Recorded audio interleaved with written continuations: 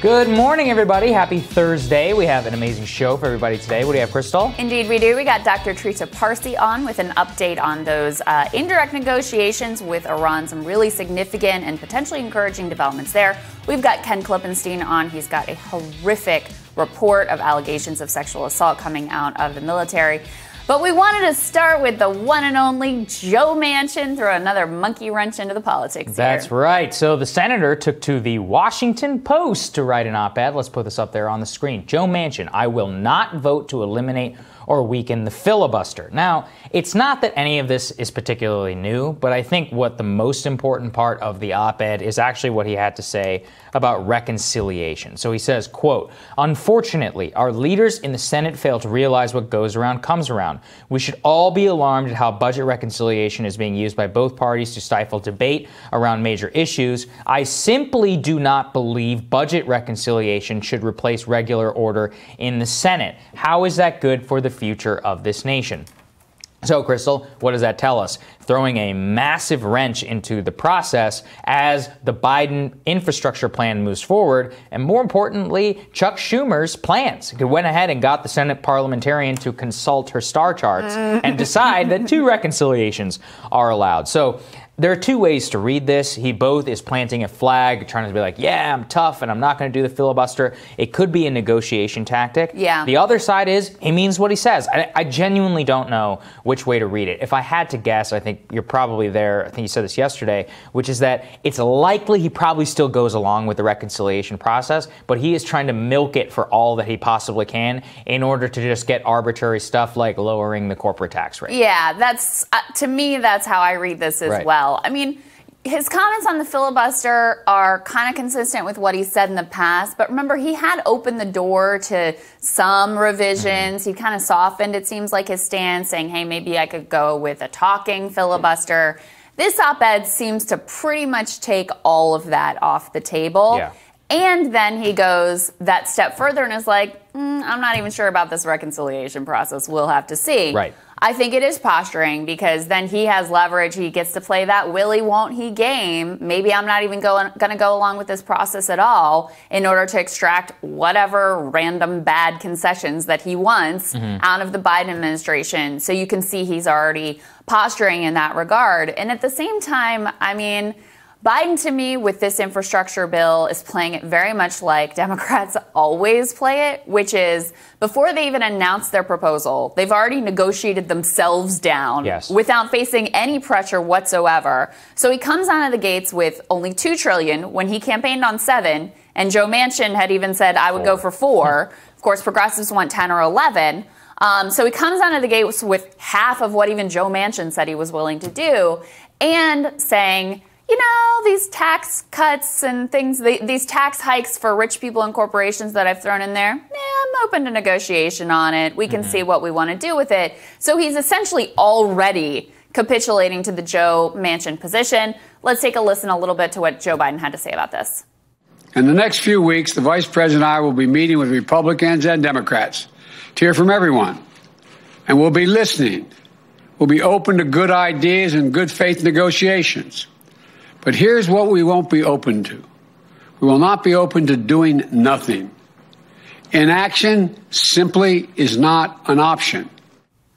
And so the other piece here, and this was actually a Wall Street Journal catch, a lot of even his tax proposals have already been watered down. So part of what is being proposed here is a minimum corporate tax so that they can't get away with using all of these loopholes to pay absolutely nothing.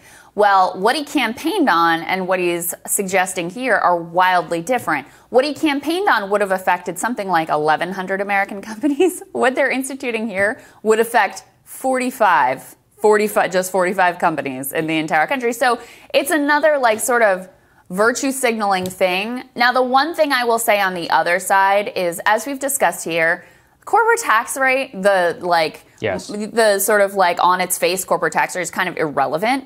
So if the only thing that gets knocked down is the corporate tax rate from 28 to 25, and this was all kind of a show to let Joe Manchin demonstrate how moderate he is and how he stands up to his own president, et cetera, et cetera, et cetera, and that's really kind of the only concession, it's actually not the critical piece because no corporations pay that anyway. That's right. The entire thing, I've been saying this all week, it drives me nuts whenever we talk about taxes because all of this is posturing, which people go into the mat around 25 or 28. When people pay zero, it doesn't matter. Right. And especially whenever it comes to the loophole. And the way that Biden frames this, and Richard Rubin, he wrote that Wall Street Journal piece, probably like the preeminent tax reporter, really got his hands around, which is that he's watered it down to a position which does not actually raise that much revenue. And then the way that Biden talks about this also drives me nuts because he's like posing himself as some sort of class warrior. Let's take a listen to what he said, and I'll talk about the reality on the other side. I didn't hear anybody hollering in this recovery, the so-called before I became president, this K-shaped recovery, where billionaires made $300 billion more during this period. Where's the outrage there? I'm not trying to punish anybody, but damn it. Maybe it's because I come from a middle-class neighborhood. I'm sick and tired of ordinary people being fleeced. He's sick and tired of proposing a plan which is supported by the richest man in the world. Like, come on, okay? Like, let's stop pretending here. Amazon is supporting the corporate tax rate hike because they don't pay any corporate tax rate. We even covered, and we have a clip that will air, I believe, on Friday, about how we even had, the top 44 companies were actually paid $3 billion by the federal government in federal rebates. None of this has anything to do with capturing any of the real value of the billionaire system, and there is a reason that the world's richest people actually support this plan because on balance they will probably benefit from it. And that's just what the reality is here around this entire ridiculous conversation around taxes. The only way to actually go after actual wealth in this country is to target the financial system. They are not doing that. And you can actually see what's happening in New York State right now, where they are raising $2 billion worth of revenue or so, which is still not that much compared to what exactly is floating around up there.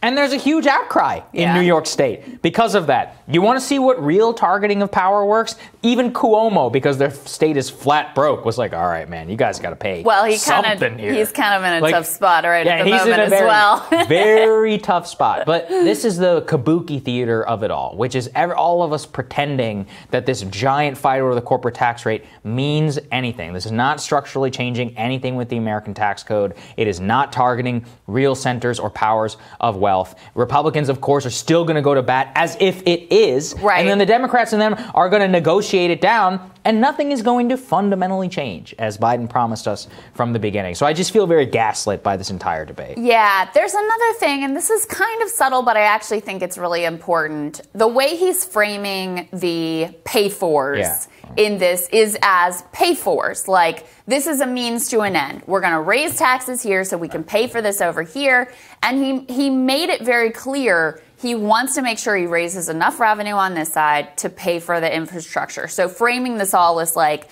that the fundamental goal here is fiscal responsibility. Yeah. Well, okay, that's all fine and good, but actually that's what leaves you open to watering down all of these provisions ultimately, because if it's just about finding the revenue to pay for it, then it doesn't really matter if you get it from here, if you get it from there, if you get it from these companies, if it's, not really something that's going to fundamentally shift the balance. It needs to be framed as tax hikes on rich people and corporations as a good and an end in itself. That's right.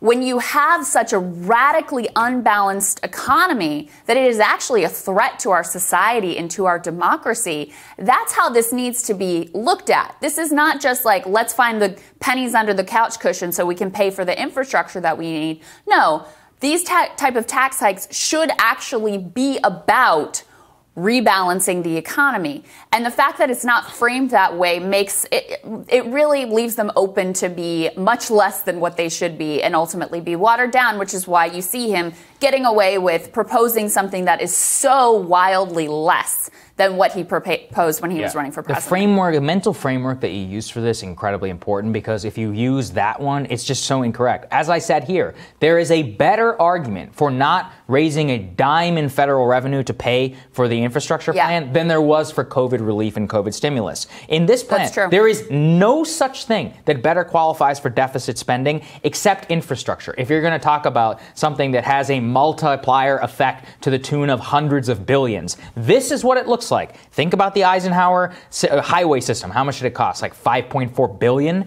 How many hundreds of trillions of dollars have been created because of manufacturing, distribution costs, human capital being able to move across, people being able to visit, conduct business? I can go on forever. Like, there are literally innumerable good externalities that come from it. And this is the same thing. And so even pretending that you have to pay for it is ridiculous. The entire point of taxation, whenever you start to understand deficits and the way that deficit spending can stimulate the economy, is in order to rebalance structural inequities within the system for the sake of rebalance itself. Right. Otherwise, you get gaslit by people like Bezos and Joe Manchin and other people that you have to pay for it with this way or that way, instead of being like, no, it's actually bad. Jeff Bezos made $100 billion extra dollars while everybody else got a lot less poor. That seems bad. Let's fix it. Right. There you go. So. Yeah, that's exactly it. I don't really care if the infrastructure bill is paid for. You don't have to care. And by framing it that way, you're buying into this deficit hawk mentality of, we've got this finite reason, just this amount in the budget, and you can't spend more than that, and we got to make sure it's balanced. And that's just not true, and it's not the way that the government behaves when it comes to dishing out money to rich people in the military-industrial complex. So I don't like the framing. I don't like the talking point. I'm not impressed with the size of the infrastructure package. I'm not impressed with the posture out of the gates of, like, what he said is, debate is welcome, compromise is inevitable, changes are certain. So coming out of the gates like, here's my opening bid, but you guys just go ahead and tear it apart and make it a lot less than what it is. Not exactly the strongest place to start, especially when what you've already offered is kind of inadequate, much less than what he campaighed on. Yeah, good point. We're going to tell you what's on our radars. That's next.